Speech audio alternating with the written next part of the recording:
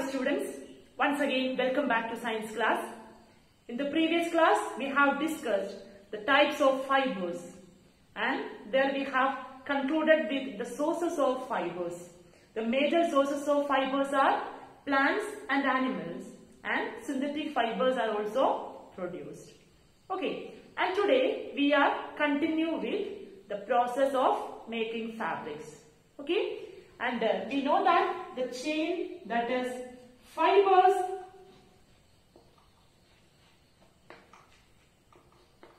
yarns, and finally it's converted to fabrics. Okay, yarns are made up of fibers and fibers are made up of, yes, different sources like plants and animals, and yarns are converted to fabrics. Okay students, and today I am here with a cotton. This I have collected from a cotton from the factory. Okay, this is not pure, and here you can see I just wanted to separate the cotton from the cotton seeds. Okay, inside these cotton seeds are there. From the cotton seeds we wanted to separate the cotton. Okay, so once the seed is separated you will get the cotton. Okay, once you get the cotton, what you have to do is just please have a look at here. A small piece of cotton I have separated and I stretch it maximum. Okay, I just stretch it maximum. Can you see? I have stretched it maximum. So once it's stretched maximum, just you simply twist it. Okay, just you twist it simply. You can see the yarns are obtained. This is a little bit thick stuff. You can make it small thin strands. Okay, this can be used to make wicks and all. In order to lighten the lamps, you can make it a wicks and all. Okay, so children, so what we have discussed, what is ginning? So just now we have done ginning. Ginning is the process of separating seeds from the cotton. Once the cotton is ready, that cotton is transported to factory. Okay, from the factories, we are going to the next process. What is that? That process is known as spinning. After ginning, we are going to discuss it is spinning. So did you ever go to visit a spinning machine or a spinning factory? Did you ever visit the handloom factory? Yes, once you visited it will be easy for you. Okay, so what happens is after ginning you will get a cotton fiber. Okay, this cotton fiber, what they are doing is using spinning machine, they are spin to yarns. Okay, in the olden days there is no such kind of spinning machines. You know, at the freedom struggle, okay, you know the Mahatma Gandhiji with the charkha. Right now, and before inventing charkha, there is a other spinning machine, that is the takli.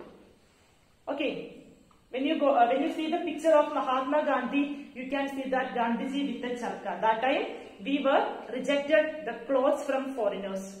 Okay, that time people in India wanted to handloom. They need to handloom their clothes. Okay, for that Gandhiji is doing charkha. Okay. Using charkha and takli in the olden days, people were spin the fibers into yarns. Okay, so after spinning, you will get a bundles of yarns. Okay, that is process is known as spinning. So the next it is weaving. What is weaving? Okay, in order to weave the material, in order to weave it, so what you have to do is arrange the fibers like this.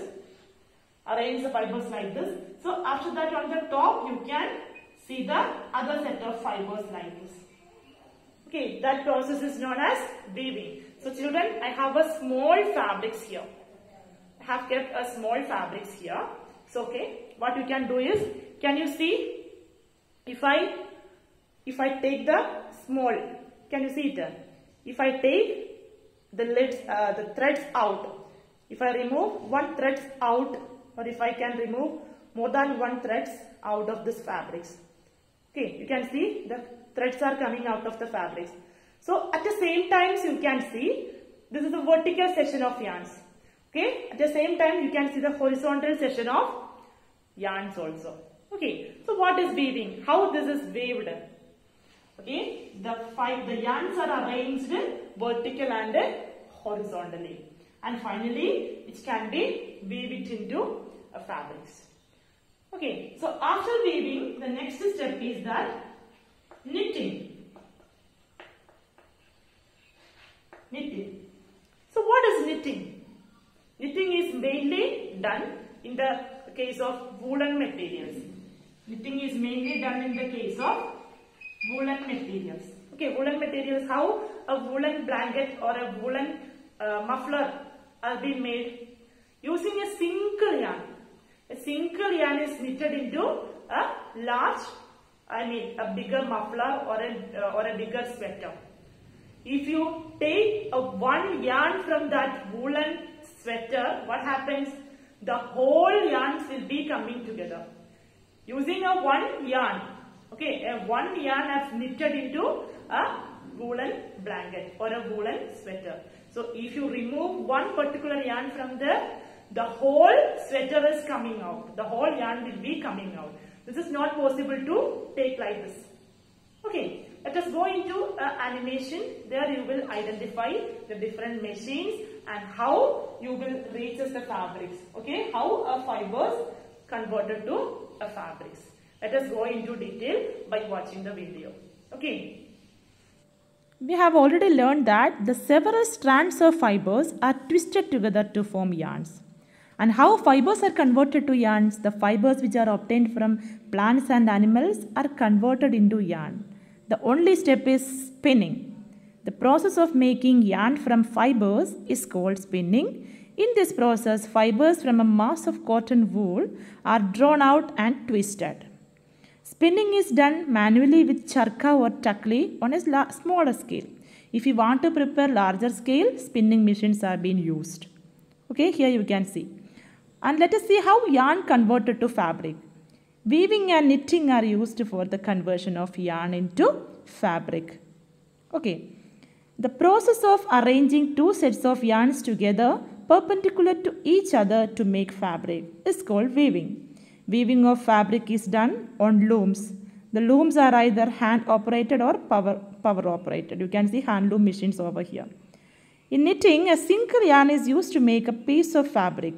Unlike weaving, where two sets of yarns are required. Knitting is done by hand and also on machine. Okay, and this summarizes the whole process of like the fibers which is obtained from plants and animals or from the chemicals are first converted into yarn by the process of spinning. So yarns are converted to fabrics either by using weaving or knitting. Finally, the fabrics are converted to cloths by stitching. Okay, and this is, I hope you learn how a fiber is converted into fabrics. Okay, these are the steps we have mainly followed. Okay.